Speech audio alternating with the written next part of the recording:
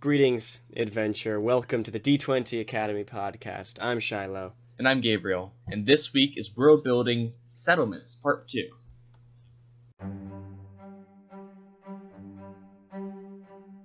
Hey you guys, welcome back to our world building series. This time we are tackling Part 2 of Settlements. Last time, in Part 1, we talked about leadership, law, human rights, transportation. This time we're going to be talking about trade, commerce, business, and military. Yep, hey guys, if you want to check out what we're doing here, if you want to keep up to date with what we're doing here on the podcast, we have an actual play series. We got some cool stuff going on. You can follow us on Instagram at D20_Academy. And you can join the community in our Discord if you just DM us on Instagram or comment or whatever. We'll get you into our Discord. Really cool, a lot of fun. We do homebrew spotlights. We have lots of cool discussions. And also you can find all of the podcast episodes on YouTube as well. Just D20 Academy on YouTube.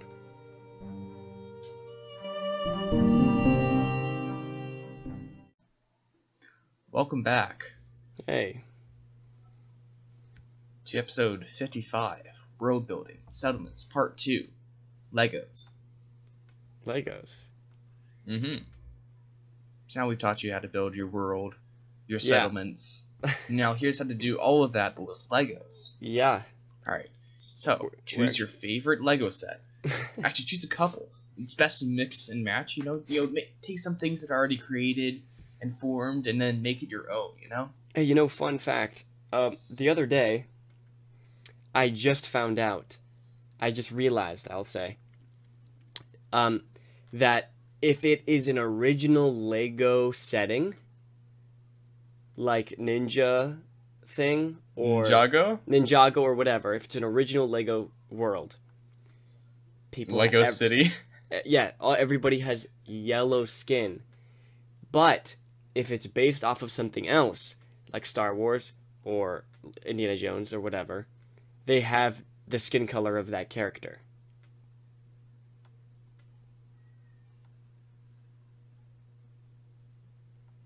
Did that just blow your mind? All right. Sure. Yeah. I was like, whoa.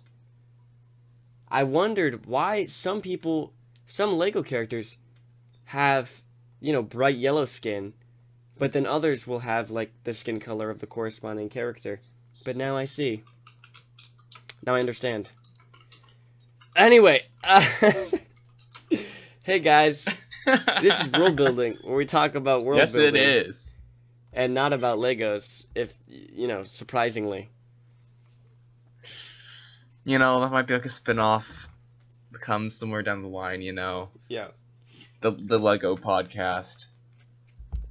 I guarantee you there are. They have to exist out there. There probably. There's podcasts for everything. Alright. Okay, trade and commerce. Trade. That's our first little subtopic here. Not little, actually. This is a big subtopic. Alright, trade and commerce is an important part of any settlement. Trade and commerce, facilitates essentially living. Some settlements live primarily off of trading. Some of them, trade what they make. Some of them import all the things that they eat, that they wear, that they use. That's great, Trade and commerce is a big part of any settlement, as I said earlier. Trade. And you want to figure out how that works in your settlement. Yeah, trade works when trade is unlocked, it allows for... It's just civilization? Like, what? How do you... Yeah, it allows for settlements to exist in places where they normally couldn't exist.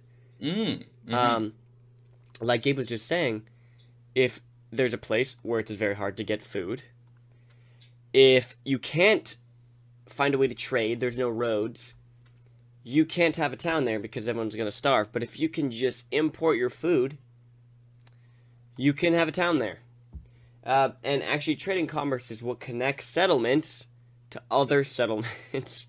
Primarily, that's what it is. You do want to think about commerce within that particular settlement, right?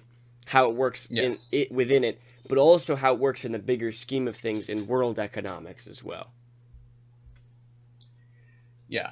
again, this might not be necessarily something that is super important in like your story, but it does help to understand like how a civilization exists in this area, you know? Yeah. If you detail, okay, it's just to maintain like the inner logic, you know, the internal logic of the story. If there's this mountainous town and a really barren landscape, how does it survive? Yeah. If not for trade. Exactly. So let's look at this first few questions here. How is trade facilitated? Is it carried out by traveling merchants, by a guild? Are there auctions? Is it free market? Is it run by the government? Yeah. One of the settlements that I have in my fantasy world that we played our first campaign in long ago. Actually, they never visited it in their campaign, but that's beside the point. One of the settlements there, the government runs trade, so they buy product off of the citizens and sell it to traders and people who come through. So like the government is actually like the main source of they're like they control the trade and all that kind of stuff. And they like take their taxes from what they collect.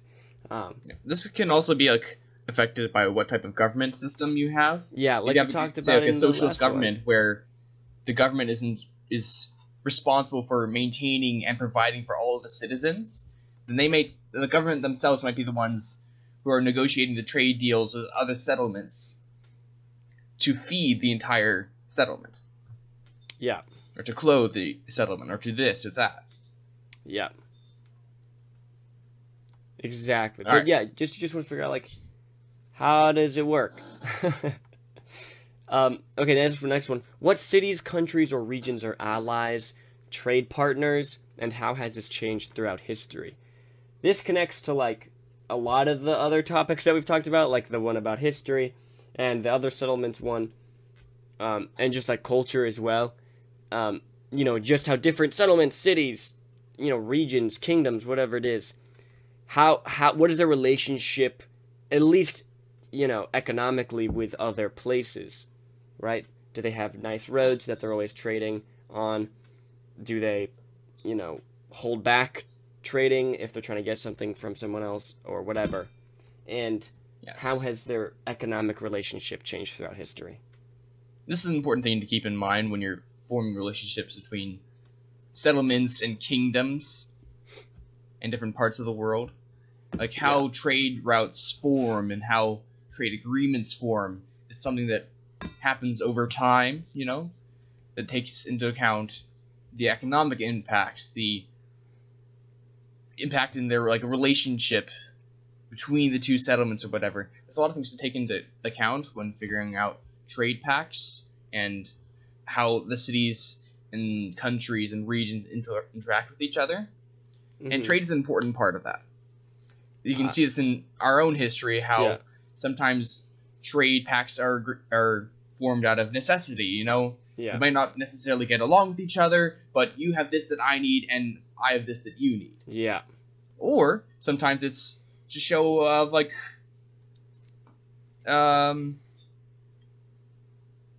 just show like of appreciation or a show of trust in each other to form this so that they can form a longer lasting, more impactful relationship between the two settlements or cities or countries or whatever. Yeah. There's a lot of reasons that trade pacts are formed and a lot of things to factor into them. Yeah. Now, the importance of this in your world is trade pacts can be an important thing that can help show your players, show your readers, like how the nations and settlements interact with each other and their positions on each other. Mm-hmm. Mm-hmm. Yeah, lots based on their economic relationship. And I'm about to say, as I always say, but I never say this. But what I believe is that where there is a relationship, there's a story. And I think that any kind of relationship, if it's a friendship, if it's romantic, if it's a rivalry, where there's a relationship, there's a story. And I think you can definitely make stories, or if you're playing tabletop RPG adventures or whatever, definitely off of this concept of allies and enemies, and being able to trade, if they're trade partners, or how they interact, even just economically, like not even like militarily, like if one of them is like trying to invade the other, or whatever, or one of them has promised aid to the other militarily, but just like, even just like economically, like how they interact, and if there's like a standstill and all that kind of stuff. That's a relationship, right, between two cities, or two regions or whatever. And I think you can totally come up, make stories out of that. Do they have to create a road, a new path to connect, to trade? But like neither of them wants to do that. They both want the other person to do more on that road, or whatever it is, right? Like you can totally come up with any kinds of stories and adventures based off of a relationship between like two nations, not just like two people. Mm-hmm. Mm-hmm. Or like multiple nations, right?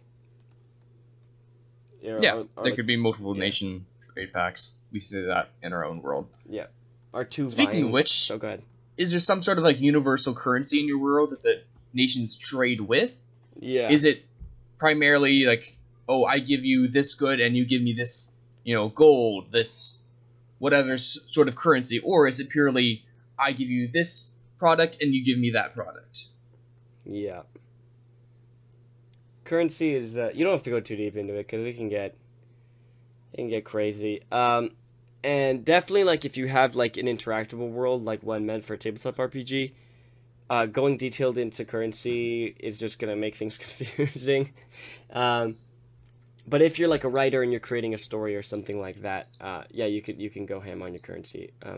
I love coins. I love Electrum pieces. Like Electrum pieces. I'm just really fascinated with coins. I don't know, it's kind of weird, but I collect coins from the different places that I go to. Like I love Japanese coins. They have like holes in the middle, and like Icelandic coins are really cool looking. Anyway, it doesn't matter.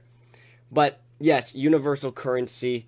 I mean, one thing that I think you can do that's not too complex, but like have a universal currency in like gold and silver and copper or whatever. But like the symbols that they are minted with or whatever can say something about the coinage, right? Even a gold piece coin, minted in this city and one minted in this city can have the same value in your world, but what isn't like imprinted on that coin, all that kind of stuff, you can like use that like in an interesting way, right? Like if there's two cities and they're rivals, and someone goes to one of those cities and starts paying with coins from the other city, like minted in that, are people gonna be like irritated about that? Are they gonna, you know what I mean? So I think that's something cool. That's not like too complex because you're not changing like the conversion rate or anything. But that's something to think about too. Yeah. All right. Are there banks in your world? Do settlements have banks, or are there some sort of financial institution that people go to and exchange money with, or invest money in, or store money in, or how do people keep all their money? Yeah. I mean, this is kind of like yeah. Oh, go ahead. Yeah, this is like, Deeper. It's not a super big thing. Yeah. Getting into the extreme details of economics isn't exactly important for every story. Yeah, it's a rabbit hole. In fact, it's not really important for many stories. Yeah. So, I think a more practical thought with this question would be, how do people, on an individual basis, like how do people store their money? Is it normal for people to have their money entirely in like their livestock and their goods that they have, that they own? Or do they have chests that they keep in there? Yeah. No, it is actually important. And definitely if you're playing a tabletop role-playing game, when you have no idea what your players are going to do, if you haven't figured that out, then you kind of have to make a lot of stuff on the spot sometimes.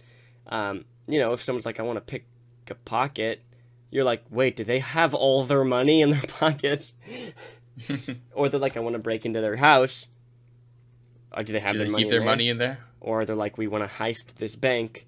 And you're like, oh yeah, wait, are there banks in my city? But that's genuinely something to think about. Once again, you can totally make adventures out of this. Breaking into someone's house, stealing their money, replacing it with fake money or whatever it is. Obviously, heisting a bank, classic. Make an adventure out of that very easily. Money, people want money and people want to protect their money. Like maybe it's magical, right? Maybe someone puts it into like a side demi-plane that only they can access or whatever. Like, that's cool and interesting. Yeah, just something to think about. But yeah, it's not too important to think about banking and financial institutions. That's not fun. All right. I think that is a bit more pertinent to building a settlement is what are the major exports and imports of that city or region? This factors into a lot of things factor into this, Yeah. Like geographically, like where are they located? What do they have? What natural resources are around them?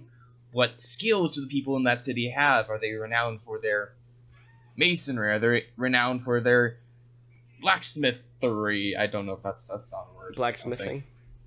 It's blacksmithing. Or just smithing? Yeah. Yeah, sure. We'll say that that's all words.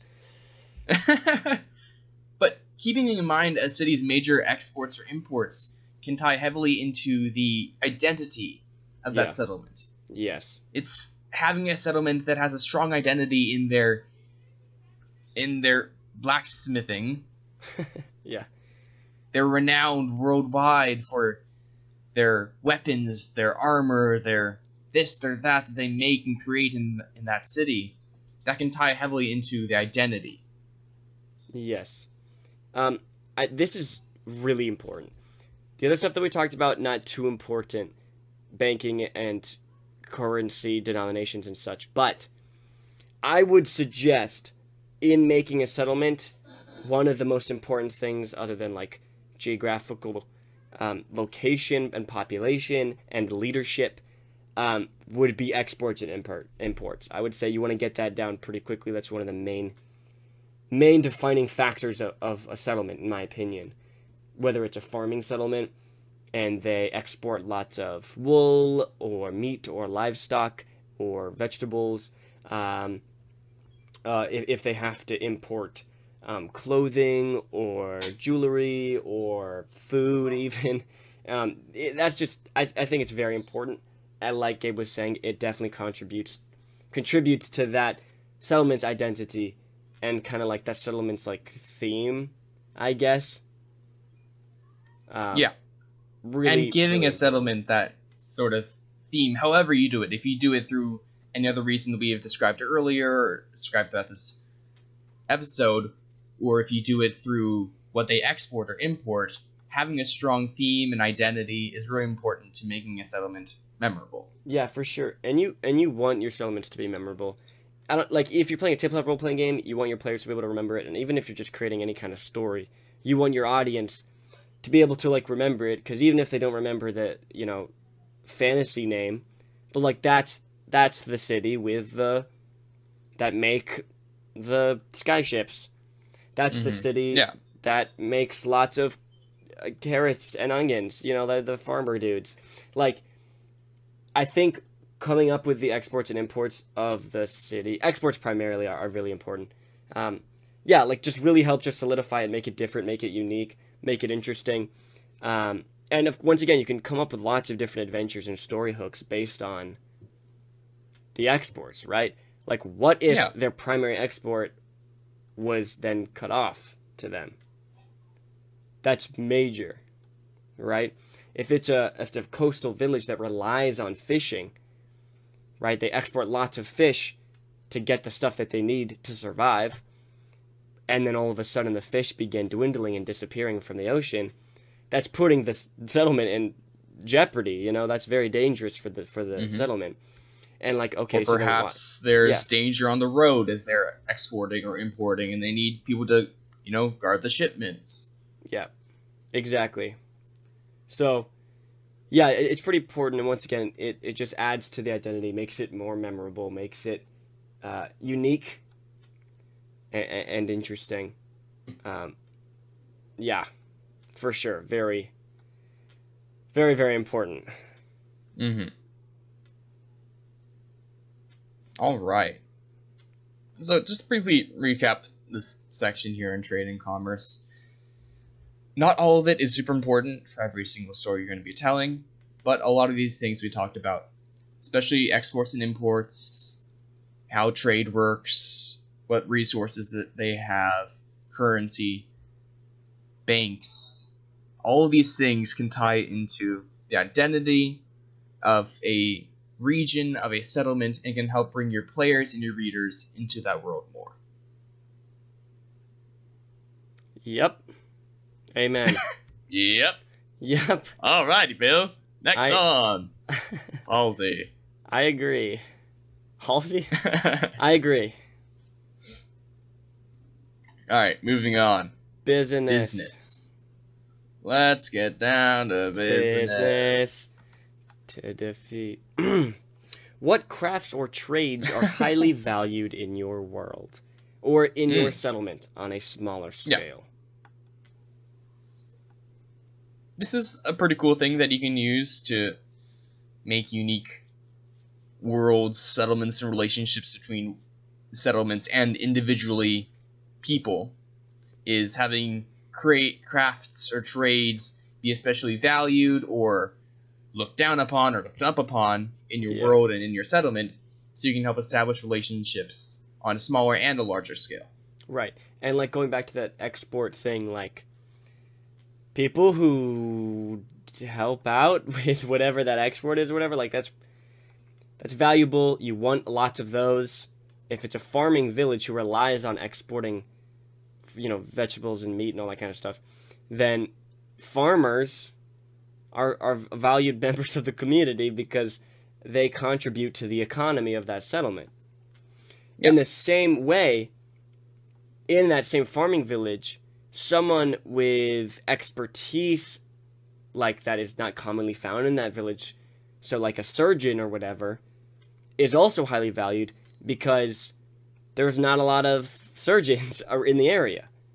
But in the surgeon town, where their main export is surgeons, then being a surgeon... The surgeon town? the surgeon town, where their main export is... called a college. Where their main exports are surgeons. A surgeon isn't like one surgeon being there or not being there doesn't matter as much as it does in an area where there's not a lot of surgeons. That's actually kind of a cool idea for a town or a city that just trains people to be doctors just and such. Surgeons, though. Just surgeons. Only surgeons. You go there and you get so much healing, it's like insane. You get so healed. Or just therapists. That's the city that's my favorite. Yeah, that'd be kind of cool though. Like an entire city that the people from around like the nation, around the world, send people to be students there. Right? Yeah. Like apprenticeships. Yeah. Right. So so in this little farming village, they're like, hey, we need a surgeon. So one of the boys, they're like, go send him to the surgeon town. And then 6 years later, he comes back with a degree, and then he's the town surgeon. Yeah. Surgeon Town is the next, my next, like, rock band. Surgeon Town? Yeah. Not that I've ever had one before. This whole time, every time you said surgeon, I've always thought sturgeon. Like, I know you're saying surgeon. Yeah. But sturgeon, like the fish? Yeah, me too. I'm just imagining like this whole maybe their main export. Sturgeons. Maybe their main export is sturgeons. Sturgeons. Okay, hey, tied into what we were just talking about, how do people advance in their fields? Are there apprenticeships? And how easy is social mobility? Yeah. This is tied into do people send people off to be apprenticeships? Are there apprenticeships available in that town, in that city that people go to for this craft, this trade? And does advancing in that craft, that trade, grant you some sort of, upward social mobility you can work in? So if for instance, you're in a city that's renowned for their craftsmanship and their blacksmithery, and you became an apprenticeship. Like, okay, you're no one at first. You're just a normal person in that town. Then you get better, you get better, you get better. Perhaps you get like the best in your craft and your trade in that place. That grants you social mobility, like being able to advance, and people notice that as you advance in your craft and your trade can grant people social mobility. Yeah. Also, a note on advancing in your field. Let's keep going back to our really great example. In our farming village, if there's a doctor there who, has basic doctor training and they have a couple books on being a doctor and medicine, if you apprentice under that doctor, you will only be able to be as good as the resources and the teaching that you have, just that doctor and their various textbooks. So the best doctor in that village may be a so-and-so average doctor in Surgeon Town, where they have the resources and the teaching to advance even further. Does that make sense? So, like, you can only advance so far in a certain settlement as that settlement allows, right? In the resources and stuff that they have available. Yeah, okay. Taking, for instance, this example with the surgeon in that farming town, perhaps they realize that they can only go so far, they can only learn so much with what they have, so that they need to go somewhere else where they can learn more. Exactly. Now, is this super important? It can be. You can form stories around this. Yeah, you can form stories where players or characters in your writing in your games need to go and do this so they can advance as a person or advance in their story. You can have the party or the characters accompany someone who's going along this journey. There's a lot of things you can use these ideas for, but it just makes sense to, like, think it out, I guess. Yeah. Hey, what is the normal work schedule for the average person, and what is the average income? Is there a UBI,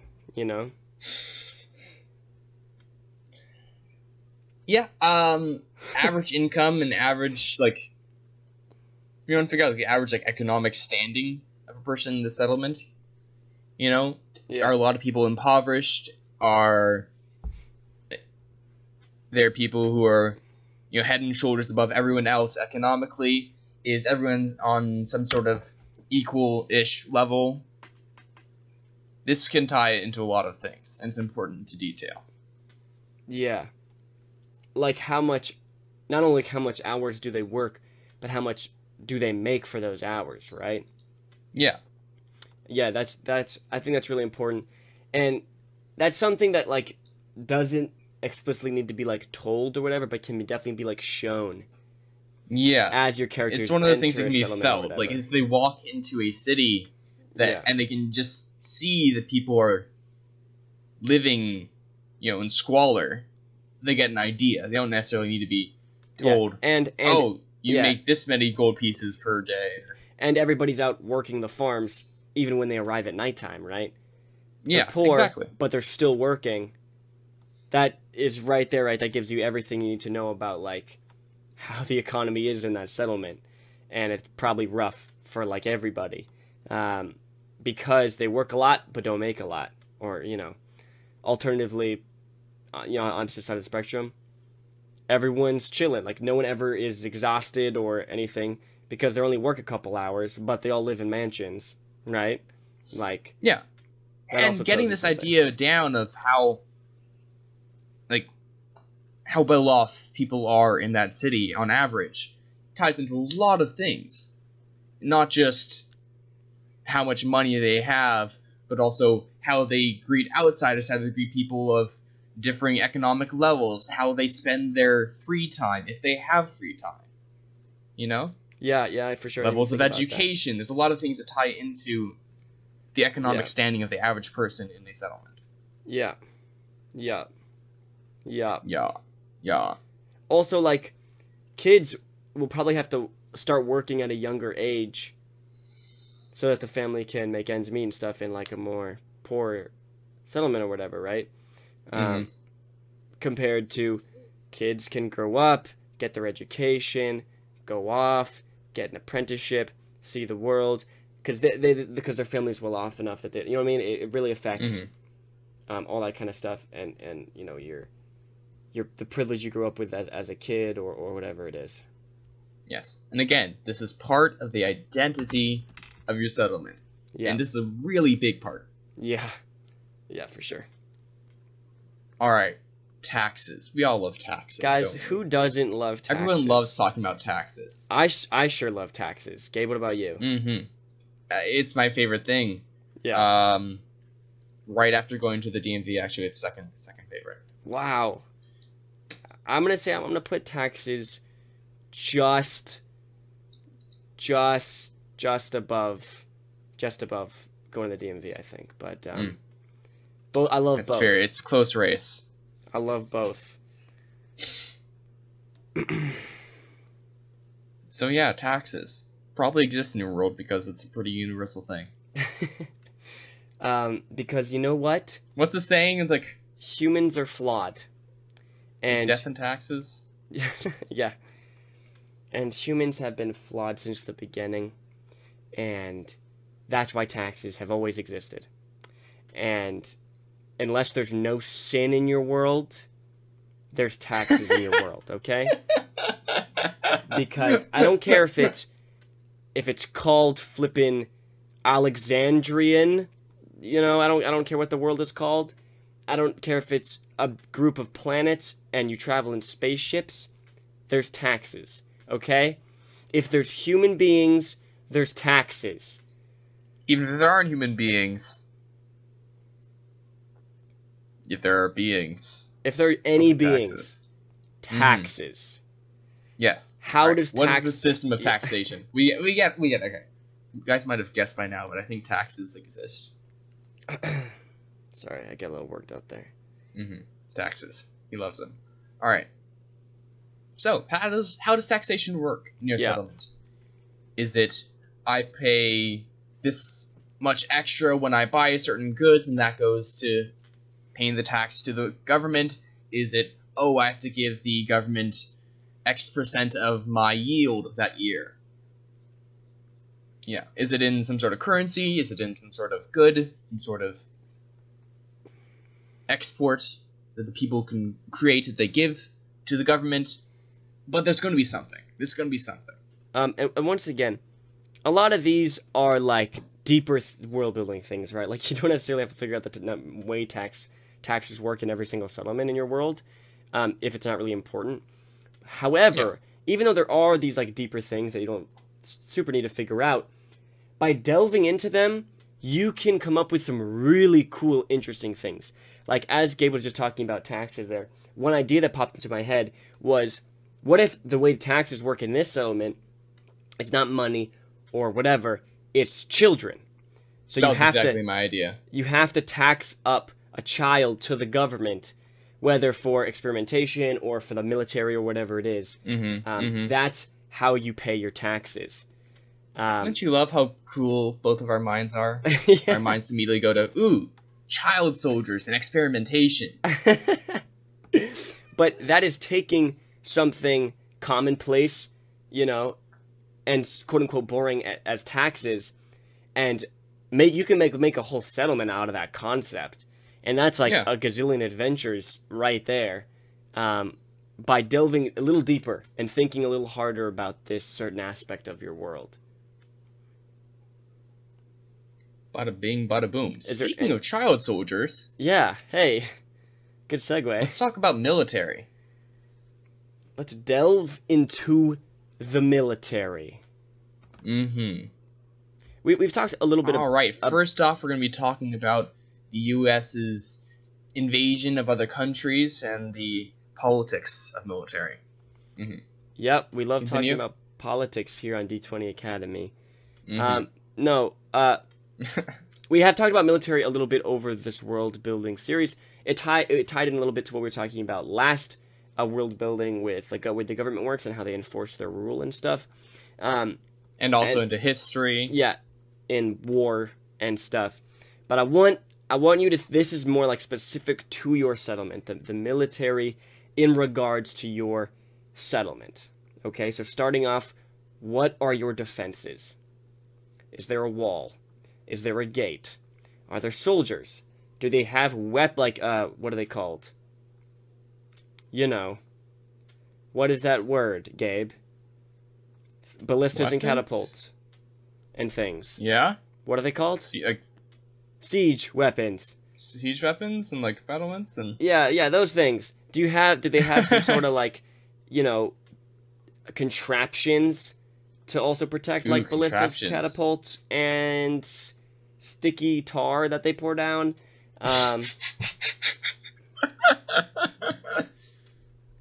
Actually, I think you're really struggling with this defenses thing. Okay, guys, defenses. What are the defenses of your settlement? This is really important. Yeah, this is something that you can detail as little as describing the wall that the players see as they enter the city, you know? Yeah. And it can be something more important. Perhaps the players are in that city, and the city is being attacked, and they go to help out. Like, what infrastructure exists there to defend the city? Yeah. Here, let me move this one up here. Because this is relevant. If this settlement is attacked, what's the typical defensive procedure? Are there warning bells? Are there town criers? How do the soldiers, how do the militia act? What does the government do? Does the leader ride out on his horse with his militia? Does he lock himself in his room so he doesn't get assassinated? What's the typical defensive procedure of a settlement? Once again, all right. So go ahead. This might not sound really important. It sounds really minor, but I'm just saying that as a player, it would be so interesting and so immersive to have this attack on the city be proclaimed by, you know, this harrowing sound of a bell ringing and people, like town criers, running up the streets, and this and that. It can be really atmospheric. I'm just saying that it's cool. Yeah, and once again, this is not something you totally have to figure out unless this place is probably going to be attacked. Yeah. Otherwise, it's not super relevant. However, you never know if your players are just going to suddenly attack a settlement, you know? So just in case your party of 4 human, people, not humans per se, a party of 4 people suddenly attacks a whole city by themselves, all of a sudden, you got to make it realistic with the defensive procedure, you know what I'm saying? Yeah. And this can all be detailed in just a couple sentences. Say, oh, okay, we have this many guards, we have a wall, we have this, these are the battlements, and here is, like, how fast they react. Here's how they, like, react. They have, watchtowers, they have, scouts and this and that. Yeah. Another thing to keep in mind when it comes to defense of just a location is, like, its geographical placement. So if it's on a hill, and, like, they can see everything around them for miles.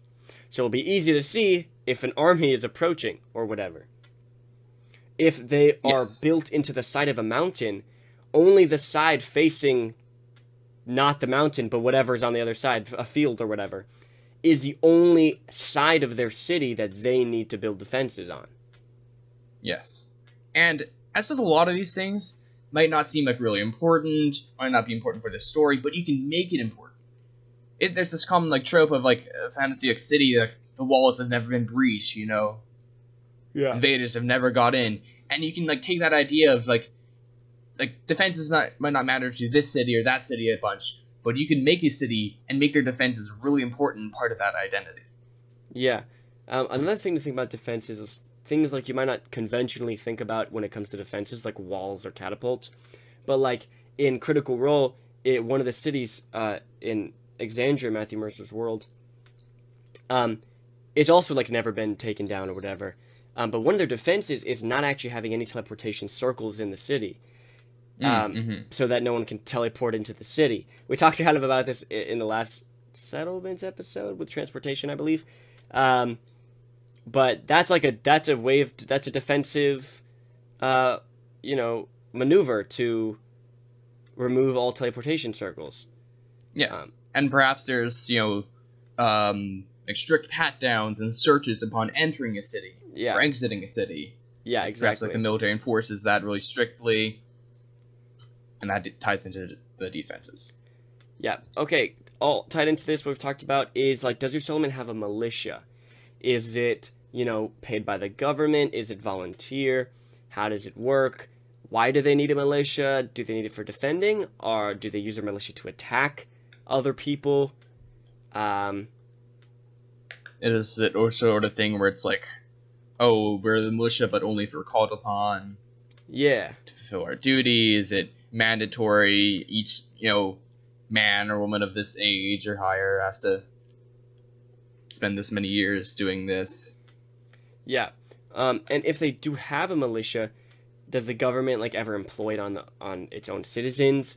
Does it do that to keep order, to enforce government rule? That's so much juicy story stuff right there, right? If you have to deal with corruption in the government or help the militia quell riots or whatever in the city, that's all stuff you can make stories out of. Like right off, a cool story would be that settlement that we were talking about that taxes the people by demanding children, and perhaps sometimes they use the children they gather to form an army, and they use it to enforce the tyranny upon the people. And that right there is a juicy story hook. Yeah, because then you're like, can you redeem all the kids who have been brainwashed and make them no longer serve the evil government? Anyway, yeah, so that's something to think about. Another question, how protected and safe are the settlement citizens? And what about the rulers, right? So this all ties into military, into defenses. How safe are they? When they're out farming, is there a wall surrounding their farming area? Are there guards watching around? You know what I mean? And then also, your higher-ups. Are the rulers better defended? The classic example is, a city with rings. And, there's, layers that go closer to the center and the walls. Like Shrek. Like ogres. Like onions. Mm-hmm. Mm-hmm. Because ogres have layers. But if your city has rings, walls, and like the a outer cake. Yes, and the outer one has the outer layer has all the farmers and the peasants, and then you get richer and richer the inner you go. Right, that means that you're less protected on the outside, and if you're more well off, if you're a noble or a ruler or whatever, and you're on the inside, you're better protected, right? Yeah, and on a smaller scale, does each noble have a bodyguard or a garrison that they can call upon to protect them, that they employ or is granted to them by the government or whatever? Yeah. This is important because players be like, we should kill this guy sometimes, It just happens. Sometimes, they have to just want to kill someone. People. But then, also just maybe nobles can have private defenses. Are there public defenses, like a policing force to protect the regular citizens who can't afford a personal garrison or whatever, all that kind of stuff. Yeah. As well, all very important questions.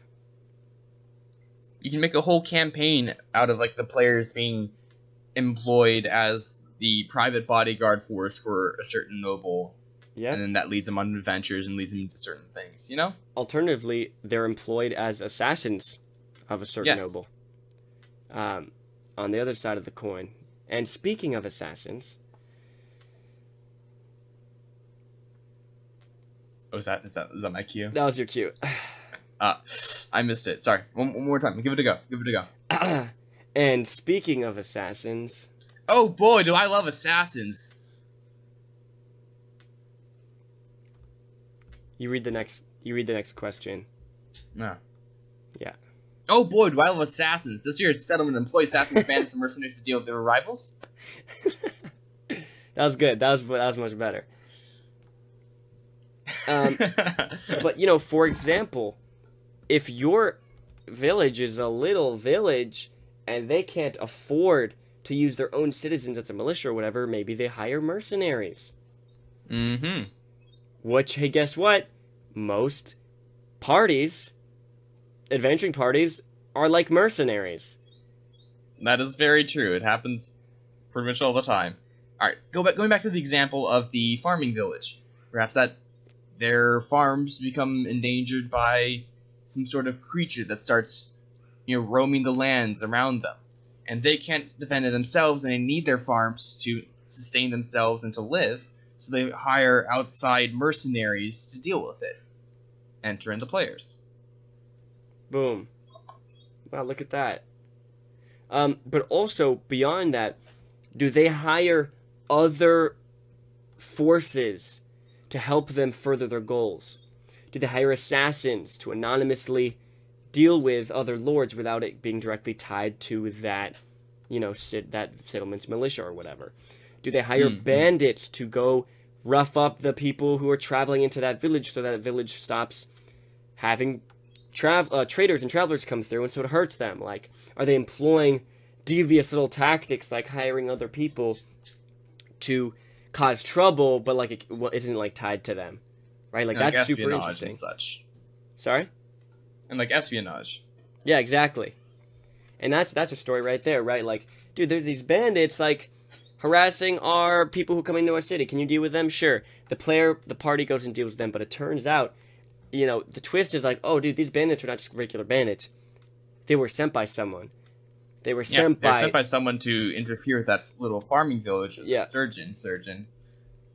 The players went to help out because they were interfering and harming their farms, and they found out that those bandits were sent by another settlement, because that other settlement wanted to win the blue ribbon at the farmer fair that year.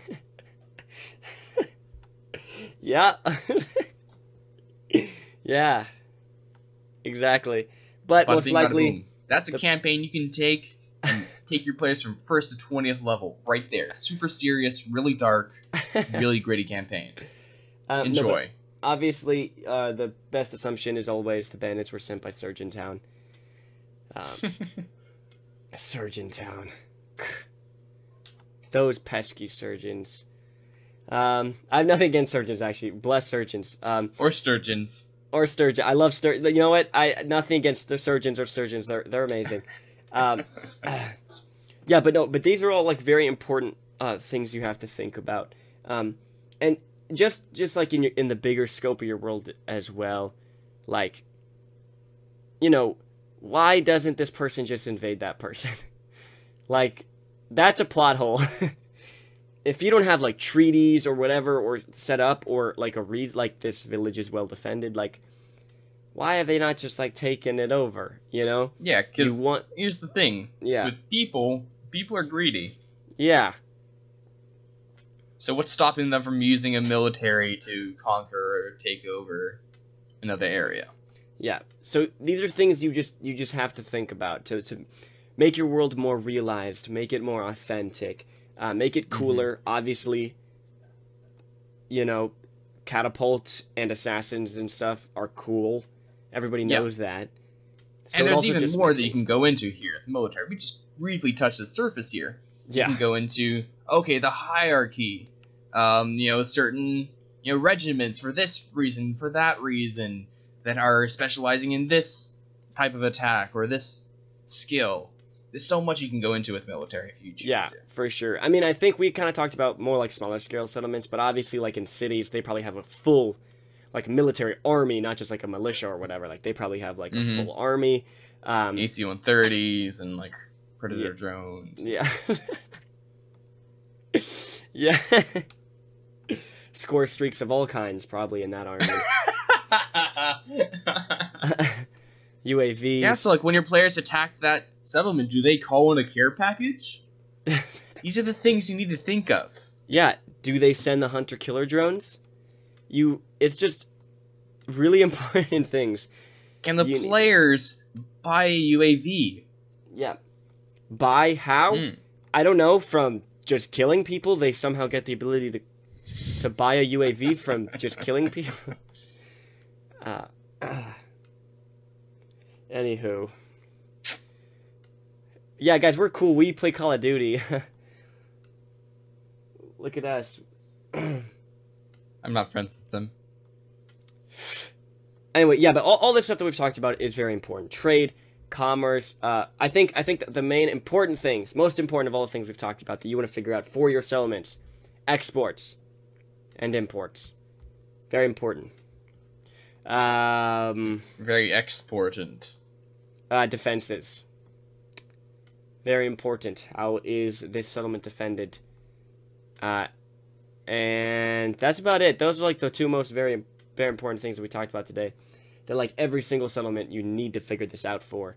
But if you want to go deeper into taxes and militias and currency, you totally can. And you can come up with some really, really cool stories and stuff out of it. I mean, you can come up with a whole adventure literally based on someone like, you know, minting their own money illegally and making counterfeit money. That's a D&D adventure, you know? Like, mm-hmm. You can make a whole adventure about taxes. No, but you literally could, Think as you about said. That. The question is, should you? But that's a question for another day. The question we're asking today is the number one world building question. Dude, your segues are amazing. They get better every episode, I feel like. Thank you. I practice at night. Yeah. I segue my dreams and thoughts at night before falling asleep. Imagine. Okay, so here's my challenge to you, Gabe. The next few conversations you're in, if the topic ever changes, you always have to segue it, okay? You have to find a segue. And if you want to go more intense, your thoughts in your brain, you have to always segue your thinking, okay? Because you know how like when you're thinking about one thing and then all of a sudden you're like, why am I thinking about this totally other thing? Yeah, or I can be like, ooh, that was a big jump in the conversation. Speaking of jumps, have you thought about this poisonous frog down in Africa? Yeah, exactly. Okay, what's the number one world building question? Everyone's on the edge of their seats because we went off on this tangent. All right. If you've been following along, you already know what it is. It is, how does this affect the other aspects of my world? When I change or add this aspect of commerce, of trade, of business, of military, how does it affect the world around it? Yeah. Does adding that militia cause tension in the nearby settlements? Does adding that export change the economic standing of that settlement? Yeah. Ask yourself the deep questions. The deep questions. You won't. No, we say this at the end of every episode, because you need to know this. This needs to be hammered into your psyche, chiseled and branded on the surface of your brain. You need to understand this question, and you need to apply it to your world building, okay? That's why we keep repeating it, because it's the number one world building question. It's just really important. If you don't ask yourself this question... It's the most important thing to ask yourself when building a world. Yeah. Every time you ask something, every time you change something, if you don't ask this question to yourself, and you don't have to go with it to like every single subtle ripple effect of your thing, you just have to think about this and make sure things are still authentic and realistic and make sense. Because if you don't, eventually your world becomes inconsistent and lame. Do you want your world to be lame? No, you don't. That's on a more serious note. Nothing pulls someone out of the world than when they realize something just doesn't make sense to them. When they're questioning whether this thing makes sense and it brings them out of the world, then you're failing. That's a really harsh way to put it. It's true. You failure. You need... I'm just kidding. When you're breaking the internal logic of your world, then you're probably not fulfilling your goal of telling a story. Yeah, then you suck. No, I'm kidding. You just have to figure it out enough so people are still immersed. You know? Yes. Once again, you have to follow every single little ripple in the most subtle ways, because you're going to just spend so long on your world with very minor things that ultimately don't matter. Not because of the wind. This Yeah. leaf fell because an assassin passed through here in the night. And if the players succeed on a DC 25 investigation check, they can find out. Find out what? Did you succeed on that check? I don't think so. You don't get to know. Damn it. No, but that in all seriousness, you do, you know, you just need enough so it makes sense. You know? Because think about it. Worlds that you've seen or been in or experienced in from a movie or a D&D campaign or whatever it is, I know that you can think of times when you were thrown out of the immersion. You were like, wait, but why don't you just blank? Why can't just blank happen? Yeah. Because the creator of the world broke the internal logic of what they had created. And I know that's rough, and there's a lot to think about, and that's a lot of work. But you're making a world, so, you know, it's kind of intense.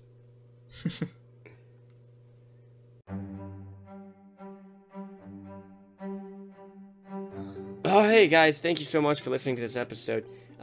Hey, check out our Instagram at D20_Academy and DM us or comment or something, and we'll get you into our Discord, which is super groovy, right, Gabe?